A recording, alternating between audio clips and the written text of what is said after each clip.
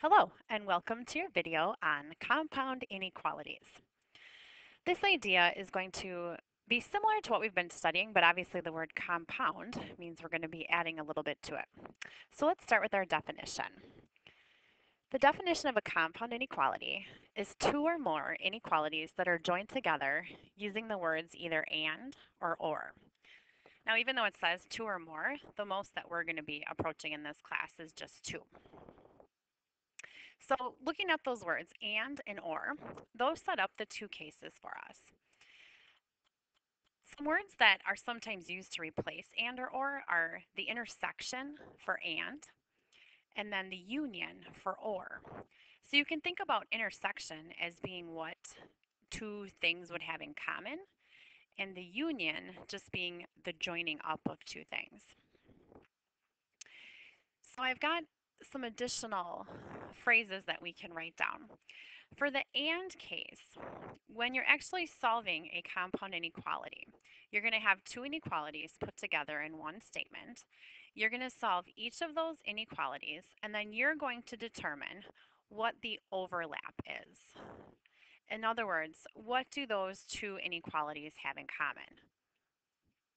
The union, or the or case, you're still going to solve each of the inequalities separately, but then what you're going to do is combine the solutions. And so you can see in our picture here that if A was one solution and B was the other solution, we've combined them so everything is colored in. Whereas with the and case, if A was one solution and B was the other solution, we've only included what is in the overlap. So let's see how this works with inequalities. We have a few examples where we're just going to be graphing the compound inequalities. So you can see how it fits our definition here. It's two or more inequalities joined with the words and or. So the and case is going to be what the solutions have in common. So I'm actually going to show you another way to write this, because if you notice our first inequality is written backwards, and so it says that -4 is less than x, but we like to say that x is greater than -4. And then the second one is set up like normal, x is less than 2. But if you think about those two statements, if x is greater than -4 and x is less than 2, we could rewrite that into one inequality where we just put the x in the middle. So that is a compound inequality. Sometimes it's called a double inequality. And I think that's a little bit easier to read because it clearly shows us that x is between those two numbers. So if we start to label our number line, and we want to put our solution on the number line, we're going to graph just that, where x is in between. Now we do have less than symbols, so we know that we're going to have open circles at the endpoints. So I have an open circle at -4 and an open circle at 2, and then x is between those numbers, so we shade in between. And so that's the overlap. When x is greater than -4, but x is also less than 2, those are the only numbers that are going to satisfy that solution. Now the or case is a little bit different, and I think this will make sense as well. M is greater, or I'm sorry, M is less than 2, or M is greater than 5. And if you think about just numbers in general, you can't have an and case with this because you can't have a number that is less than 2 and greater than 5 at the same time. So if we label our number line, again, we have just a less than symbol and a greater than symbol, so we're going to have open circles. So if I graph the M is less than 2, I'm going to start with an open circle at 2, and then I'm going to shade less than. Likewise, I have M is greater than 5, so I have an open circle at 5, and I'm going to shade in the greater than direction. So notice that the AND graph is a one-piece graph where X is between two numbers, and the OR graph is two separate pieces. Couple more. The next one, y is less than 1, or y is greater than or equal to -2. So let's start labeling our graph here. And I'm labeling it this way, but you can set it up any way you want. If you'd rather go by twos or threes or fives, however you want to set it up is fine. So I have the OR case, which is the joining of the two solutions. Combine the two solutions.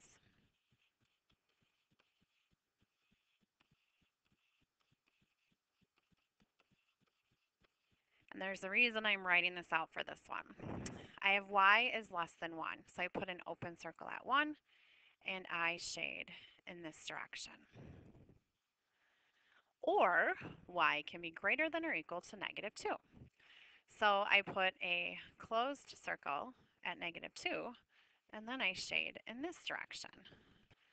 And even though this was an open circle at 1, it kind of gets shaded in when I'm coloring in the direction for the y is greater than -2.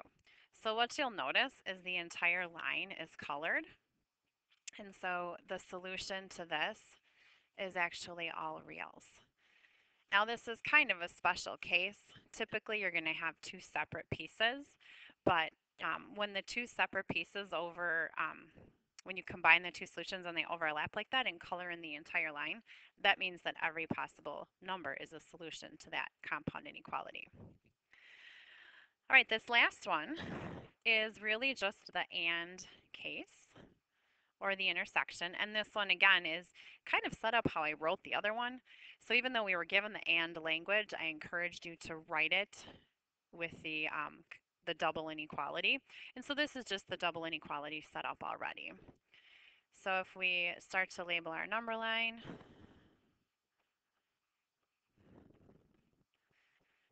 and look at the parts of this double inequality, we have basically A is between -3 and +6. So we have a closed circle at -3, and we have a closed circle at 6, and then the numbers that are going to satisfy this compound inequality fall between. So you really just have to figure out, how are these two inequalities related? Is it the overlap, or is it the combination of the two solutions? And what's going to give that away is either the words and and or the setup itself. If you see a double inequality like you do in example number 4, then that tells you that that's the AND case. All right, now we're going to look at a few word examples, and we're going to not only write the inequality that describes the situation, but then also graph it as well.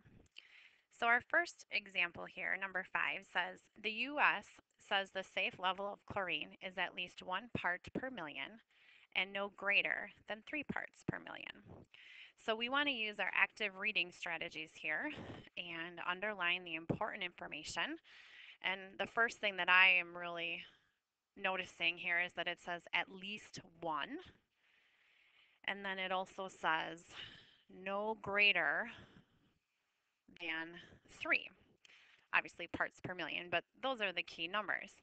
Then I'm also noticing the word and. So what that's telling me is that the chlorine has to be between 1 and 3. Now it says at least 1, so I know that chlorine can be at that 1 part per million. And I know it's an and case, so I'm going to set it up as our double inequality. And then it says no greater than 3. So the fact that it says no greater than 3 means it can actually be 3. So when I'm graphing this compound inequality, now I didn't provide a number line for this one, so it's actually going to be a little bit easier. I'm just going to label the 1 and the 3, and then I'm going to graph it using my closed circles because the endpoints are included, and I'm going to shade in between. Our second example, number 6, says planes must fly below 10,000 feet or above 15,000 feet. So again, using our active reading strategies here, below 10,000, above 15,000, and the word or. So that tells me that I'm going to actually use both solutions and combine them. So the planes must be below 10,000. That is less than 10,000. They cannot fly at 10,000. They have to be below. Or the planes can fly above 15,000. Again, can't be 15,000, has to be above. So then when we set up our graph, again, I'm going to really simplify this, and I'm just going to put the 10,000 on the graph. the 15,000 on the graph, and then I'm going to graph each inequality separately. So I've got open circle at 10,000, shading to the left because we're looking at less than. And over here, open circle at 15,000, shading to the right because it's greater than. So just like before, we are going to expect you to be able to read through a scenario and then represent it with both an inequality and a graph. Now let's get to the solving. So we are going to go back to our equation solving skills and just apply those, remembering our special rule if that comes up. And then the new step is just going to be the fact that we have two inequalities working together. So this first case, hopefully you recognize as an and case. And I guess I would encourage you that if the and case is written out using the word and, I would encourage you to write it this way as a double inequality. So what we're going to do is solve it like we normally would. So we want to isolate the x, and we have 2 times x plus 4. So our first step has to be to get rid of that 4. So I'm going to subtract 4. But you'll notice we have 2 inequality symbols, so I actually have to subtract 4 from each part of that inequality. So I have to subtract 4 over here on this side of the first inequality, and then I also have to subtract 4 over here, which is on this side of the second inequality. So it's like we're solving both of the inequalities at one time. So way to the left, -6 and -4 is -10. I bring down the less than symbol. I bring down the 2x. The 4's there are going to cancel each other out. Bring down the less than or equal to symbol. And then 12 minus 4 is 8. So we're getting a little bit closer to isolating the x. The next step is going to be to divide by 2. But once again, I'm solving 2 inequalities simultaneously, so I have to divide every part of that inequality by 2. So moving from left to right, -10 divided by 2 is -5. The 2's cancel. Bring down all of your symbols, and then finishing off on the far right, 8 divided by 2 is 4. So by writing it as a double inequality or solving it as a double inequality, my solution is right there for us. And then all we have to do is finish it out with a graph. So I know that the and is the overlap, but like I said, the double inequality just sets it right up for us. We know that x is between -5 and +4. The -5 gets an open circle. The +4 gets a closed circle. So they don't always have to match. They're not always all or nothing here. You can have one of each. And then we are finished with this problem. Our last example is the OR case. So we're not going to be solving both inequalities simultaneously. We're going to have to do them in 2 separate steps and then just combine our answer in the end. So our first one is just a simple one-step equation. To get x by itself, we are going to divide both sides of the inequality by 6. So we have x is less than or equal to -5. Notice I did not flip the inequality symbol because I did not divide by a negative. I can still get a negative answer. That's fine. The only time you're going to switch that is when you actually divide by a negative. So that's my first part. And then the second part, we have 2 steps that we're going to have to use here. So we're going to subtract 9 from both sides. So we have 4x is greater than or equal to -12. Divide both sides by 4. And then we have x is greater than or equal to -3. So our solution, when we write our answer, we have to have both parts. And for the OR case, we always have to have the word OR in there. So you'd have x is less than or equal to -5, or x is greater than or equal to -3. So for this one, I'm just going to label every other line. I'll start with the x is less than or equal to -5. So that has a closed circle because the endpoint is included. It's less than, so I want to shade to the left. And then the second part of this solution, x is greater than or equal to -3. So we have a closed circle because the endpoint is included. And then we shade to the right because it is greater than.